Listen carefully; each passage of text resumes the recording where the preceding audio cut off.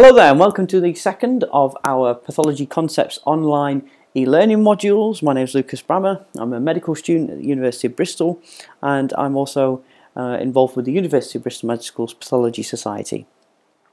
So in this module I'm going to look at the ways tissues adapt to injury and also look at the way that cells die, so tissue death as well. And first of all, we're going to start by looking at the factors that contribute to injury and death. We're then going to look at how tissues initially adapt to stressors, and we'll both look at that in terms of physiological processes and pathological processes. And then we'll look at some actual adaptive processes that cells are able to perform, like hyperplasia and hypertrophy. We're then going to look at the two forms of cell death, necrosis and apoptosis. We'll compare and contrast those, and we're going to put in some clinical context as we go through this. So the first point to make is that tissues are pretty well adapted in order to resist injuries that they might come across throughout various different points in the body.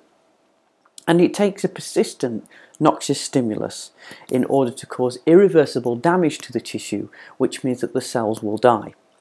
Now, that means that in the early stages, when the healthy tissue is being exposed to some sort of new stimulus or injurious stimulus, there is a degree of reversibility to some extent, and we do see adaptive processes, so we're going to be looking at those first and foremost.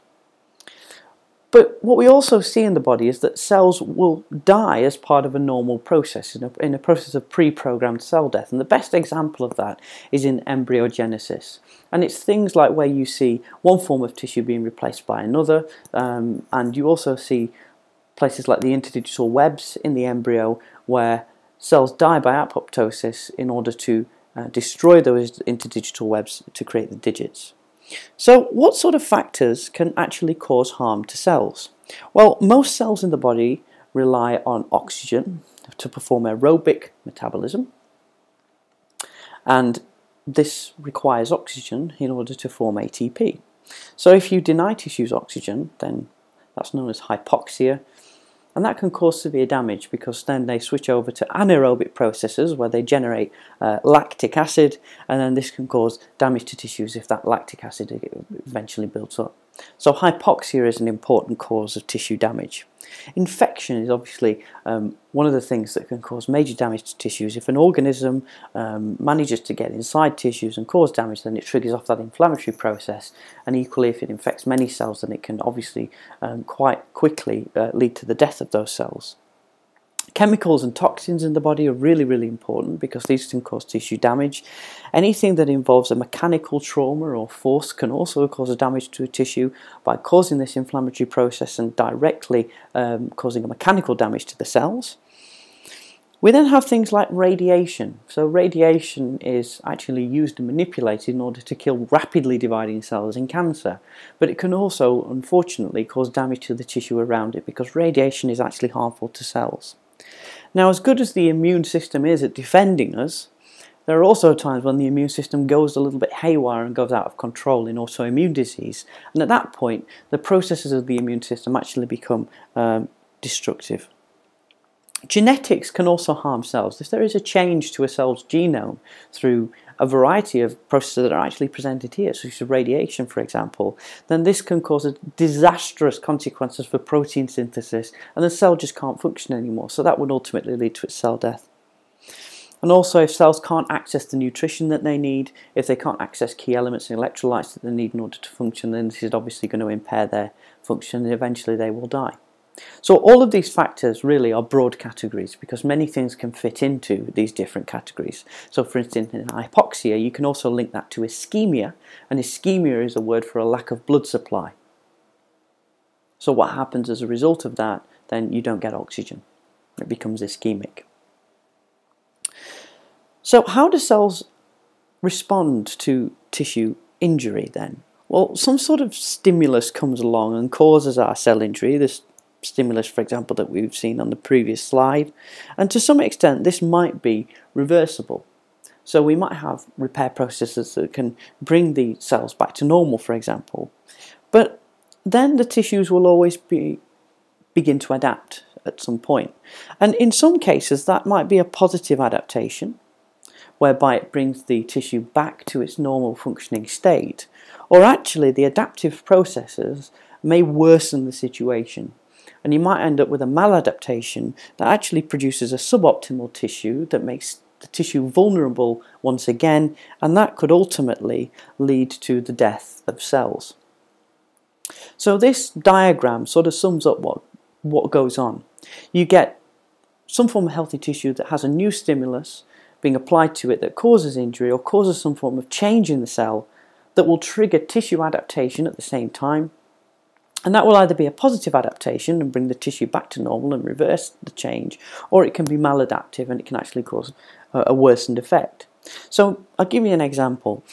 When you're exercising in the gym, you have healthy skeletal muscle tissue, and when you actually begin to work the muscle and expose it to mechanical loads, then it actually causes some damage to the skeletal muscle cells. But what that causes is this process of hypertrophy, which is an increase in the cell size. And what that means is that the muscle cell sizes actually increase and the myofibrillar content is actually increased, so you get more force generation, and that actually gives you a healthy tissue as a result of that. Now, this isn't seen in something like the heart, for example. You'll get hypertrophy in the heart, but that's actually a maladaptive process, because in a hollow organ like the heart, when you get hypertrophy, it actually makes the wall of the heart much thinner. So in patients that have a congestive heart failure, for example, then one of the compensatory responses that the ventricles do is to hypertrophy, and they get bigger. And so what happens as a result of that is the wall actually gets thinner, and it actually makes the heart quite vulnerable and it reduces its function. So that would be an example of a maladaptation. Now, it doesn't have to be something that's actually harmful that can cause a tissue to adapt. So for instance, when women become pregnant, the breast tissue, or the glandular content, the endocrine content of the breasts actually increases, and you get an increase in the number of glands in the breast. And that's an adaptive process to a stimulus, which is a change in the hormone content. So cells can adapt to a variety of different stimuli. So some examples then of tissue adaptation. I've talked about tissue hyperplasia briefly before, and hyperplasia is an increase in cell number. So you see an increase in the size of the tissue, and the reason for that is because the cells have increased in number. Okay, there's an increase in the number of cells being produced.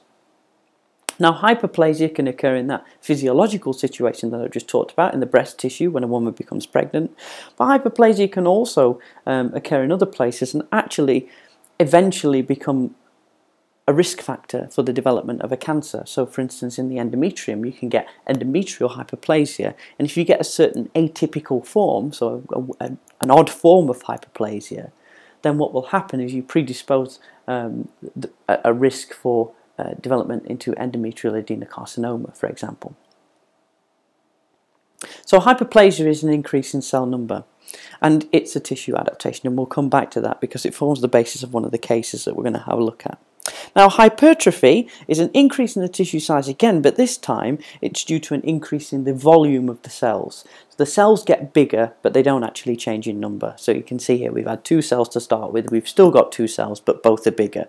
So hyperplasia and hypertrophy are 2 terms that can get confused quite easily, but hyperplasia is an increase in cell number, and hypertrophy is an increase in cell size, and that's a really important distinction to make. So another form of tissue adaptation is this thing called metaplasia, and this is important because it falls into a certain clinical condition that is really important to recognise. So this is the reversible change of one mature cell type into another. So it's when one, what we call terminally differentiated cell, a mature cell that's now fully developed, becomes a completely different cell type, and this will be due to changes in the DNA construct. Okay?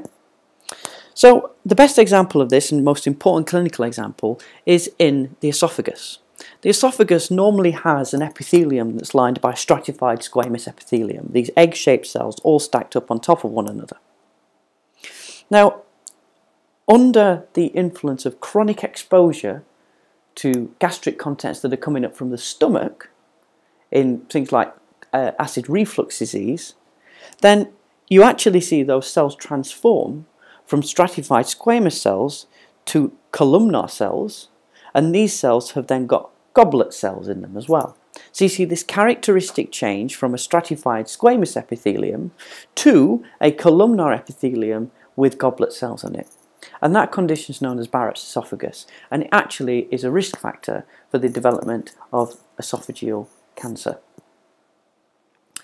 Now, I mentioned that in hyperplasia there was an increase in turnover, and that might predispose a person to developing cancer as well. And these two processes are really important, hyperplasia and metaplasia, because in hyperplasia you get an increase in cell turnover, which means that there's an increase in the number of cells, and the faster that cells are dividing, the more chances there is of error in that replicative process. And errors in the replication process could eventually cause a mutation that is malignant or can form a tumour. And in metaplasia you're actually seeing DNA changes, and again changes in the DNA that allow cells to escape regulatory cell cycle genes are really important, because they again are the predisposing factors that can lead to development of cancer. So let's have a look at a case to put this all into a context. So in this case, Brian's 65 years old. He's recently had some difficulties in urination, and when he goes to the toilet he now struggles to start passing urine, and when he does, he doesn't pass very much at all. And he tells you, when he comes to see you, that it seems to start and stop, and it's really weak, and it sort of just seems to dribble out. So he's getting quite concerned about this, because now he's noticed that he's waking up frequently in the night, and he needs to go to the toilet more often than he ever used to go previously. So this gentleman has now got nocturnal symptoms, and he's going to the toilet a lot more often. He's not appearing to pass very much when he does go to the toilet. That's a bit of a worrying sign, because this is pointing towards some sort of prostate disease. The prostate classically will present with these clinical symptoms that we broadly refer to as prostatism. So it's things like difficulties in urination, nocturnal symptoms, changes in urinary frequency, and what we call weak stream. So we're seeing that here, because when he seems to start there's not much coming out, and things like dribbling and terminal dribbling are signs that there's some sort of obstruction there, and that's caused by the fact that the prostate is changing. He denies any weight loss, tiredness or loss of appetite, and they are really important points to consider, because this could have been a picture of a prostate cancer, for example. So the GP performs a rectal examination, and he finds the prostate to be enlarged. He also performs a urine dipstick, and he orders some routine blood tests and requests this test called a prostate-specific antigen, which I'm not going to go into any detail about, but this is important for the condition that we're looking at here. So he does the urine dipstick, and that's completely normal. There's no abnormalities in there, and the prostate-specific antigen is raised for a gentleman of his age. So this raised prostate-specific antigens prompts the GP to then refer this gentleman on to receive a biopsy in order to find out if there is anything sinister going on within the prostate. So the prostate is a gland that sits basically at the bottom of the bladder in men, and it surrounds the urethra. So this is why when the prostate starts to undergo pathological changes, then you might see that reflected in changes in urination, because it's actually the urethra runs right the way through the prostate. So this is what a normal prostate gland looks like on histology. These sort of whitish spaces that you can see dotted around are all the hollow regions of glands, because the prostate is a gland. And it's got glands, and then in between it's got this fibrous stroma where there's some smooth muscle cells in there as well, because the prostate's role is to secrete seminal fluid into the urethra.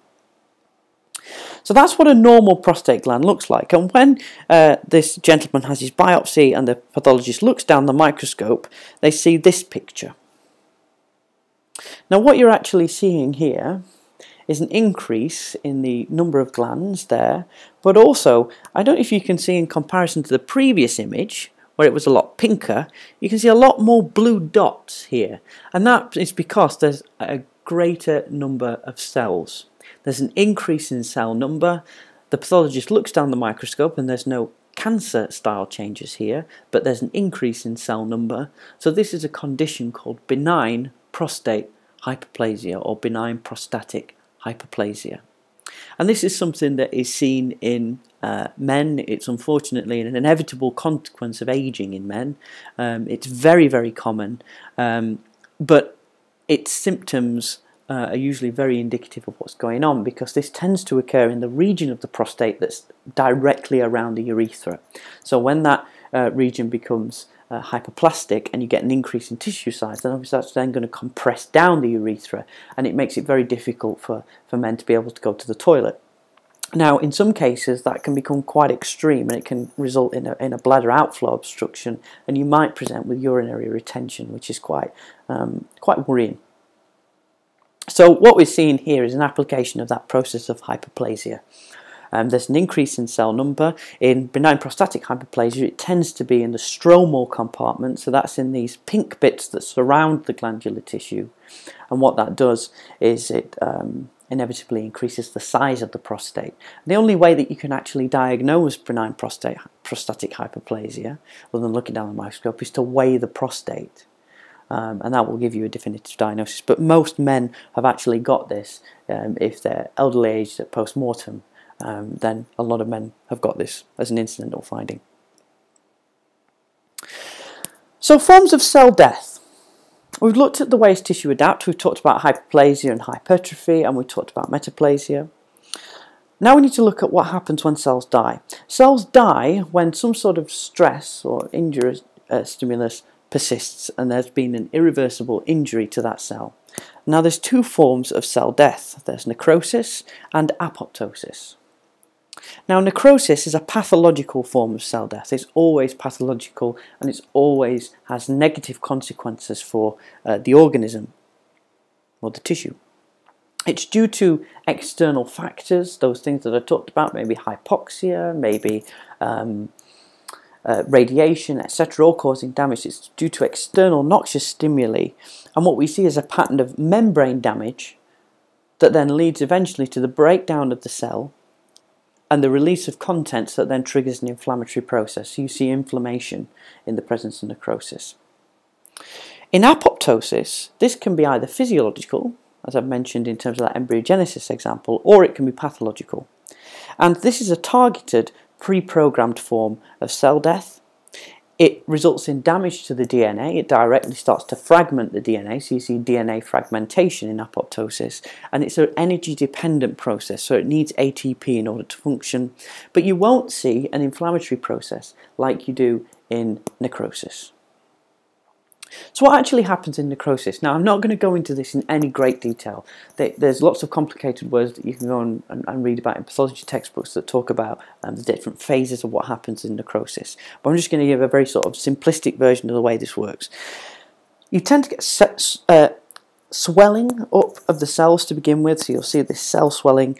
You then begin to see damage to the membrane, and we see this process called blebbing, where the membrane actually starts to have these little protrusions coming out of it, sort of cytoplasmic protrusions on the plasma membrane. And then you start to see the nucleus shrink down. There's condensation of the nuclear material, so all the chromosomes and things start to condense, and then eventually the nucleus shrinks and dissolves into the cytoplasm. And what you then see is rupture of the cell, release of all the horrible contents that are stuck inside now, and then that will trigger that inflammatory process, because you're getting all these fragments released that the body's not used to seeing, and the immune system essentially begins to eat them up. So there are different types of necrosis. Necrosis is death due to these external stimuli factors, and it has different appearances depending on different tissues. Now, you might see something called coagulative necrosis, and this is seen in the heart, and it's basically seen where there's what we call ischemia. Now, ischemia leads to an infarction of a tissue, and that's essentially a form of necrosis that's due to a lack of blood supply. So ischemia is due to is where there is a lack of blood supply causing a lack of oxygen, causing hypoxia, and that then leads to infarction and coagulative necrosis. So that's seen in myocardial infarction, for example. Now, liquefactive necrosis is seen almost exclusively within the brain. There's a very specific reaction that occurs in the brain, and the glia are involved, and essentially the brain just turned into liquid. And this is seen in this example. It's showing you an MRI scan of a person that's been treated for brain metastases, and there's actually a cerebral abscess. and in cerebral abscess formation in the brain you'll see liquefaction of the tissue as it begins to die. Gangrenous necrosis is a particularly nasty form of necrosis that's seen in the skin and superficial tissues, and it's associated often with infection or lack of blood supply. It's not very nice at all, and you get wet and dry gangrene. And then caseous necrosis is seen in TB, and if you watch the first of these modules you'll see that we talked about granuloma, and in the middle of a granuloma in TB you always get caseous necrosis. Caseous because it reminded the person that first discovered this and described this of cottage cheese. So it's caseous necrosis, and that's an example of caseous necrosis in the pleura of a person that had TB. So there are all the different types of necrosis. Now, apoptosis is very different. It's a form of precise, targeted, programmed cell death. And there's two pathways in which apoptosis can occur. And again, I'm not going into any massive detail with these. But the first process involves binding to receptors on the cell. And there are actually death receptors on the cell. The example that I'm giving here is Fas ligand and the Fas receptor on the surface of cells. Fas ligand comes along and binds to that receptor. It then triggers a load of intracellular reactions that result in the activation of these really important proteins called exocrine caspases. If you just remember caspases, that's really, really important, because the caspases are essentially the proteins that trigger the enzymes that will ultimately lead to the death of the cell. And they trigger enzymes that, for example, will begin to break down and fragment the DNA. And without the DNA, the cell can't function. So that's sometimes referred to as the external pathway or the extrinsic pathway of apoptosis, when a ligand comes along and it binds to a receptor and triggers intracellular signaling mechanisms that then lead to the activation of these caspases. Now, the caspases can also be activated if there's some sort of damage to the cell. So this includes things like DNA damage, if there's a lack of any growth factors coming towards that cell, and if there's some sort of error in protein synthesis. The cell can recognize I'm not doing my job properly, and it essentially kills itself. So what happens is that there will be membrane changes, there will be changes to the function of the cell, and that's then picked up by these BCL2 family of proteins. And there are basically two families in the fact that there's BCL2 sensors and BCL2 effectors. So these proteins that can detect these changes that are happening, and then proteins that can actually bring into effect the activation of other mechanisms that will then trigger the caspases.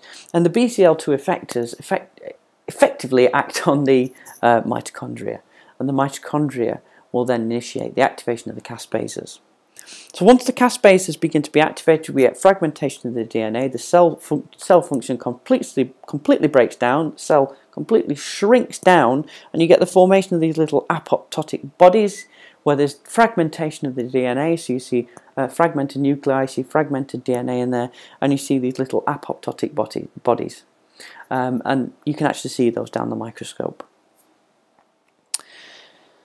So cell death, to put into context, this is an incredibly artificial scenario that I'm going to give you now, but it's given a shot of putting it into some sort of process.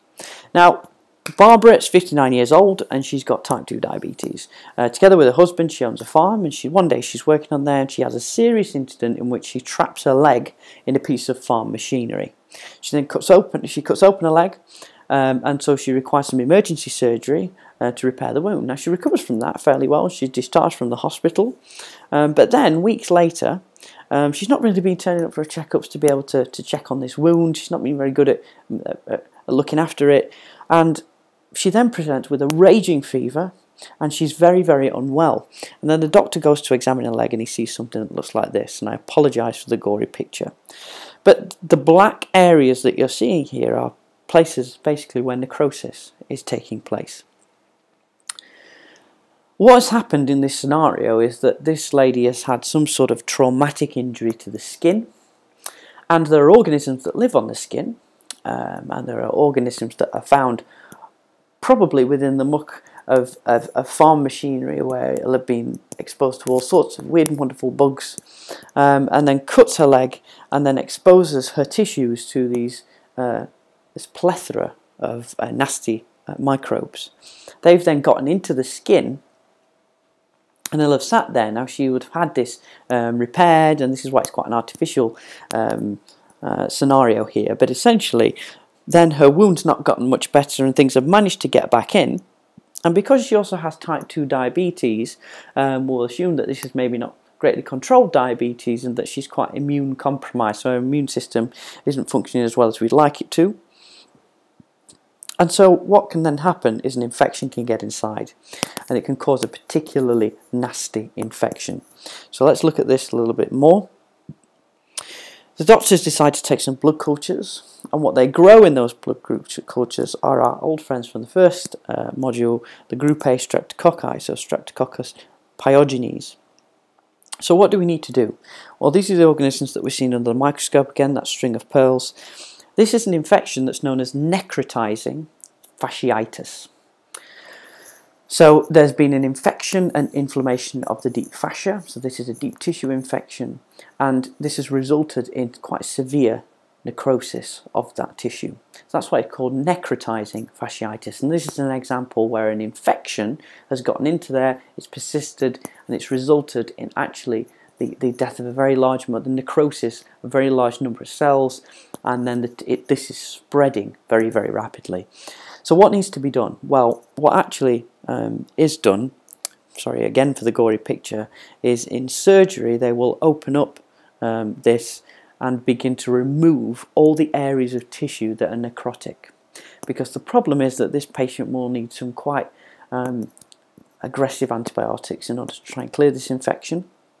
And what they will need to do is try and remove as much of this necrotic tissue as possible, because antibiotics can't actually get into dead cells and dead tissue, so it effectively walls itself off with all this dead tissue from the antibiotics. So you need to actually perform what's called debridement of the wound, which is where you scrub the wound down, get rid of all the necrotic and horrible tissue, and that will allow you hopefully to be able to give them antibiotics and stop the infection from spreading, because the great danger here is that this patient could end up needing an amputation. So necrotizing fasciitis is a particularly extreme example of necrosis. So just to summarise then, cells can adapt in response to stress, and adaptation may be physiological or pathological. Hyperplasia is an increase in cell number as a result of increased turnover, and hypertrophy is an increase in cell volume. Metaplasia, that process of converting one cell type into another, is another example of cellular adaptation. Any persisting noxious stimulus might result in irreversible damage to the cells, and that triggers cell death. And necrosis is a form of cell death that results from external influences, external harmful stimuli that initiates an inflammatory response in the cell and has different morphologies depending on the different tissues it's found in. Apoptosis is that pre-programmed form of cell death that's not necessarily part of a pathological process, but it can be. So, for instance, it can be found in certain cancers, etc. It occurs in two pathways, that ligand binding external pathway or that intrinsic mitochondrial pathway. So that's it for tissue adaptation and cell death. I hope that's been useful to you. Please leave comments and please ask questions in the comment section below this video, and look forward to seeing you in the next one.